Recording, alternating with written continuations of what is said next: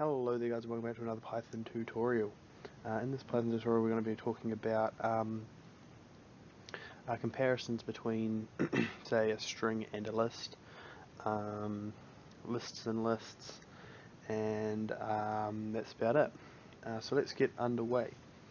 So beginning with what we're going to do is we're going to go ahead and write out two lists. So we're going to have list 1 and list 2.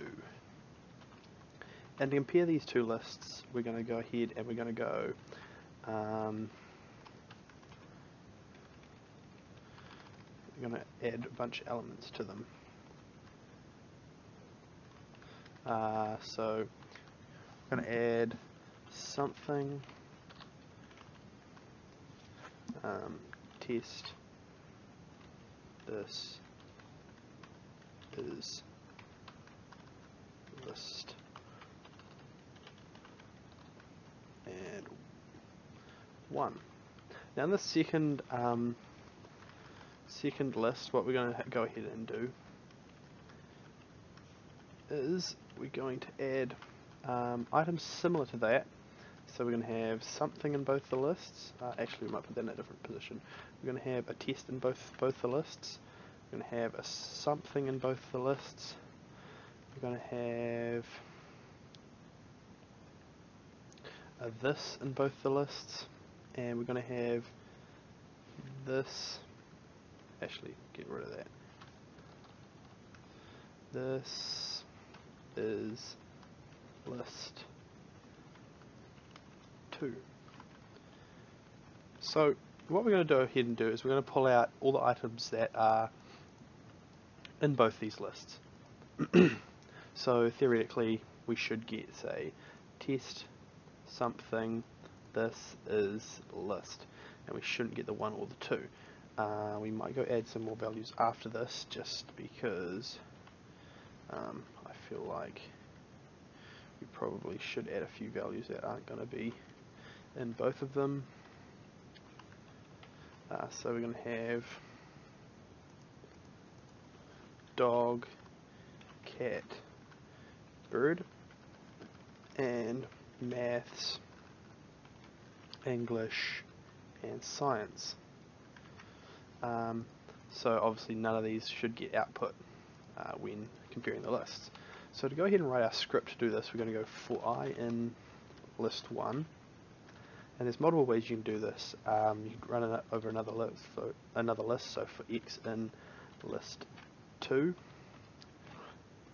if I is equal to x, then print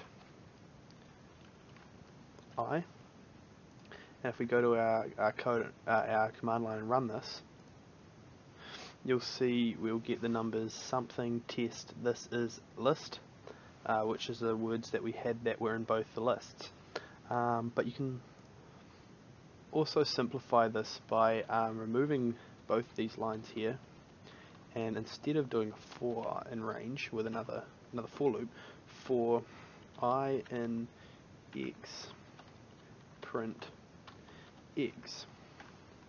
Sorry, for I in list 2, sorry, print I.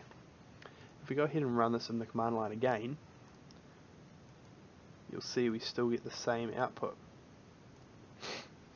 This way here removes one line from the code and makes it a little bit more simplistic in the sense of comparing two lists together, because obviously it removes that second for loop and the need for a if statement within that second for loop, and therefore you have shorter code.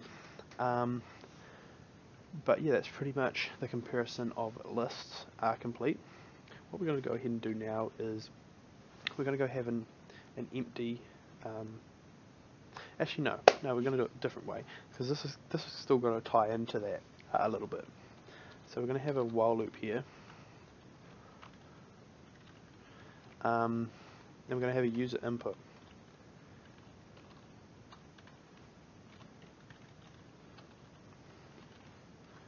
Now I'm just going to chuck those in there so we know where we're typing. But with that user input, what we're going to do is we're going to make the user input dot split, which is going to split every item you put in there on the spaces. And so when we do this, we can go if user, we need to iterate over those, don't we? So for I in user in, if not I in list 1, oops, then we're going to add it to list 1, so list 1 dot append, and we're going to append to that I, the current item that we're looking at in the user input. Now after we've finished this, we're going to print the new list and see what it does. So what it should do is, if I type anything from this list here that's already in there, it will not add it because it's going to keep unique words. If I type anything that's not currently in there, it's going to add it. So we can go ahead and test this now. Alright, so going ahead and running this code, we now have our line. Now we know that the list said something test, this is list 1 dog cat bird. So the cat sat on the mat should add the, cat won't be added, sat will be added, on will be added, the will be added, mat will be added. So let's go ahead and test this. Cat will be the only thing that won't be added again. Now turn on, okay, you can't really see the end of it, but something test, this is list 1 dog cat bird the sat on mat. I might go and empty this list just so you can see that in action. Right, so let's rerun this with an empty list. The cat sat on the mat, cat on someone's mat. So what should happen here is cat won't be added, on won't be added, mat won't be added, someone's will be added to the end of this list. And you can see there, the cat sat on mat,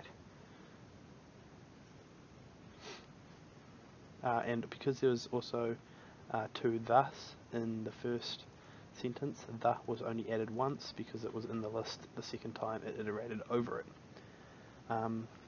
So that is how you would go about adding unique words to a list, using list comparisons and splitting into values. Now, when you're splitting, if the user is sorry about that, the split function here goes ahead and creates a list that would be your user input. So say I input cat in the mat, sorry, the cat sat on the mat, it'll create a list that goes the cat sat on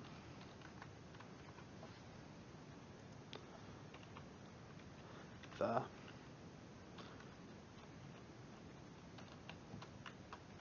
mat, and then it will compare this to list 1, so you can kind of understand how this compares to that first one where we had the list of items that would, after the first iteration, be like this.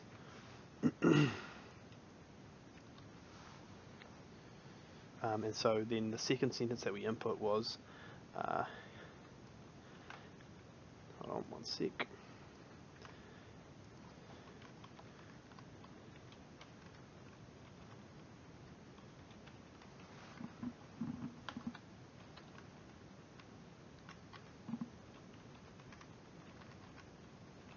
Which would be then be this, which would be compared to this list that has been created, and that is how it's similar to the first comparison that we did with lists, comparing to lists.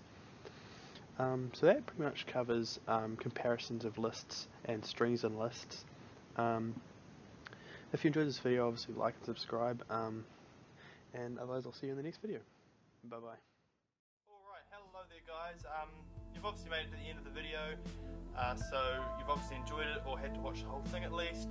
So if you could consider subscribing, that would be a great help to my channel. If you have any suggestions for future videos, make sure to drop them in the comments below. Like the video to show your support to me so that I can know whether you like the content that I'm making. And yeah, hope to see you